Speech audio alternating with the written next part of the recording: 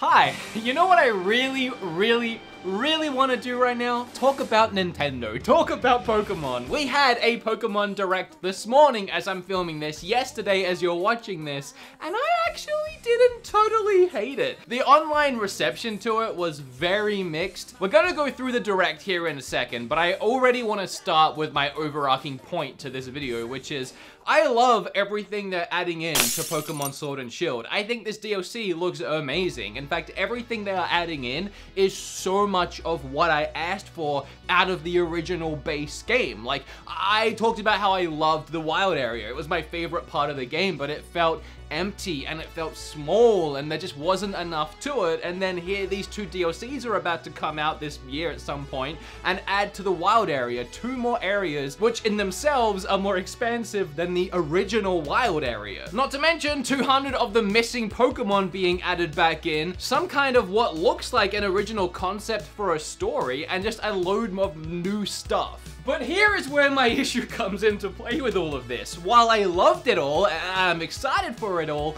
it shouldn't have been DLC. It just shouldn't have. A lot of the complaints I had with Sword and Shield was that it was missing a lot of the stuff that this DLC has. I was missing originality. I was missing an original story. I was missing more areas to explore that weren't so linear. I was missing, well, we were all missing a lot of Pokemon. The game felt underbaked and unfinished.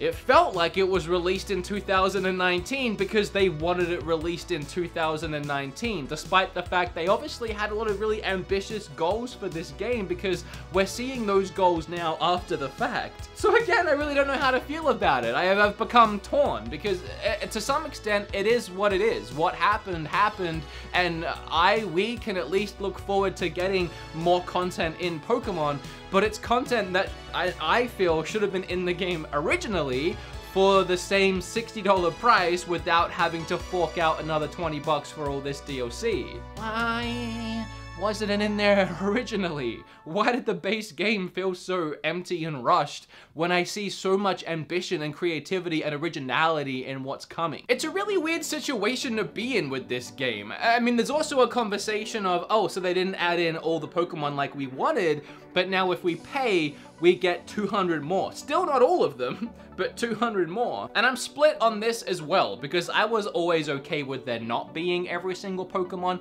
That was just my personal preference. And the thought of having 2 new DLCs in expansive new areas without any new Pokemon to find seems pointless and boring. So it kind of needed to have Pokemon, new Pokemon.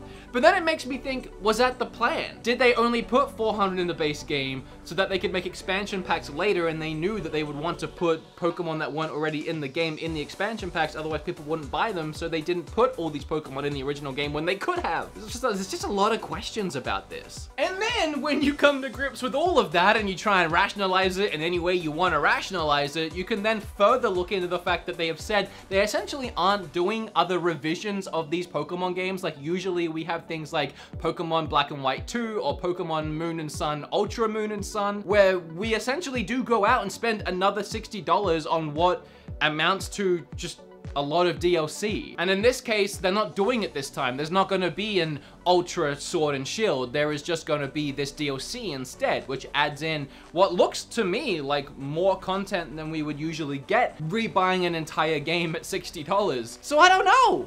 It's like, is it good? Is it bad? Is $30 a lot for what we're getting? Or is it actually pretty cheap in comparison to rebuying a whole full price new game later on down the road? Or is it kind of crappy that they're selling us stuff that should have been in the base game in the first place? And then who are we to say what should have been in the base game in the first place? So I think where I'm drawing my personal line, it's just that it is what it is. I put 100 hours into the base game, so clearly I got my money's worth, even though I feel like the game should have had more content in it in the first place. It's a really interesting situation, and I can definitely see both sides of this argument, and I've kind of just fallen in the middle. I'm gonna buy it, and I'm gonna play it, and I'm gonna have a lot of fun with it. So hey, what else can I do? Oh, by the way, on my other channel, which I just started today, I talked about my new set and everything, but if you didn't watch that or you haven't subscribed to my new channel, Oh, gee, thanks. Appreciate you. Then I want to brag about something for a second because I built this and I feel very good about it. There was a big hunkin' ugly black curtain and curtain rod that you could see behind me in some of my videos, and it always annoyed me. I don't know why. That's OCD or something. I couldn't stand it, so I took a couple weeks off for a lot of personal reasons, but I used that time to build some sets. I built a set right here for my new channel, and I also built, technically this is a set. I built a wall ladder 2x4, slapped some panel board on it, and then screwed shelves into the before mentioned 2x4, and I was able to actually make something that looks nice behind me, and it's not just a cluster muck of a bunch of boxes thrown together and you can't really even tell what's going on. Okay, I want to go through the Pokemon Direct because there was a couple of surprises, well, literally just a couple of surprises, but I want to touch on the fact that the word Direct is being stretched so far at this point. We used to have Indie Directs too, and Nintendo changed those to Indie Worlds or something like that, but Nintendo really likes using that word Direct because we give it so much hype, because we want actual directs. So now Nintendo is slapping the word Direct on any kind of announcement they have and trying to put together any kind of what resembles a Direct. This Pokemon Direct, it's weird because it's not really, is it? It's kind of just like a trailer for Pokemon Mystery Dungeon and then a trailer for Pokemon DLC. They've just put them together and they've slapped Direct on the title. And the reason why I'm bringing it up is because I feel like it helps and it hurts them. It helps Nintendo when it comes to people searching and finding this Direct, because people love Directs and they want to watch Directs. It's a big word for Nintendo, Nintendo Direct. It's huge. Everyone talks about it. So throwing Direct, Nintendo Direct, Pokemon Direct onto this thing, it gets more people to watch it. But it also builds a lot of expectation because we love Directs, and Directs are exciting. A lot of stuff happens in Directs, a lot of announcements, a lot of surprises. So when you give something a name like Direct, we kind of all go into it with an expectation of being overwhelmed and excited and seeing a lot of cool things. So when we essentially are just seeing 2 trailers for a Pokemon remake and DLC for the Pokemon game that just came out, it feels way more lackluster than if they had just said, oh, and we have an update on Pokemon Sword and Shield DLC coming out. Not as many people would watch it and get hyped for it, but not as many people would get confused and let down by it. I don't really have a point that I'm trying to make. As far as the trailers went, it was perfectly exciting if you're a Pokemon fan. I never played the Mystery Dungeon games. I always wanted to. I always thought they looked really interesting. A Pokemon game where there's no trainer and you play as the actual Pokemon, and it's just a different take on the Pokemon RPG franchise. They're beloved games, and I'm sure a lot of people are bouncing off their seats, can't wait to play them. I'm just still kind of waiting for the Pokemon game I want. I don't know if that's just me, if I'm the only one. I'm still waiting for that next generation Pokemon game. That Pokemon game that I've been dreaming of since I was a kid. And I just keep getting remakes and apps and Sword and Shield. Anyway, I will say, I am gonna play Pokemon Mystery Dungeon for the first time when it comes to Switch. The art style I thought looked really charming, if not a little bit off-putting, but I love it, so I'm not complaining. And I know nothing much about the game other than that. The trailer for it also was kind of boring. I'm not gonna, it was a boring trailer, but I'm still excited for the game. Well, as excited as I can be. It's Pokemon, you know? Then the Direct moved straight into all the DLC talk, and that was the rest of that was it. There was Mystery Dungeon, and it's why it's not really a Direct, Nintendo. It's kind of just you're announcing 2 things. But anyway, I mean, again, I like it. I'm happy with it. Cool. I can't wait to play it. But like June and autumn, it seems like they're announcing this really soon. Like considering the games kind of just came out, and there's already kind of a stigma around Game Freak right now, and people are not happy with them. It seems weird to already announce DLC, paid DLC for more Pokemon, because you know that people aren't gonna take that the right way. And I think that also played into a lot of people being confused and disappointed.